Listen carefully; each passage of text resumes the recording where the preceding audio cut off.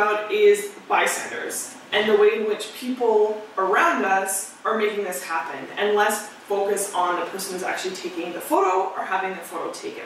So what we're saying is, if you believe in this, then you should be doing this. So this is the scenario I want to talk about today, which is a friend sends you a naked picture of a girl he knows. Is it a big deal to share it with others? What we want to talk about is this idea that photos going viral doesn't happen on its own. Someone has to initiate that process. Someone has to decide to send it to someone else. That person sends it on to someone else, and on and on and on and on. And that's a problem. That's the biggest problem. And we're not going to solve this issue until we have that conversation. So that's what we're hoping to do. So what we've heard is that there's a lot of good dudes who maybe have these photos and they don't do anything malicious with it.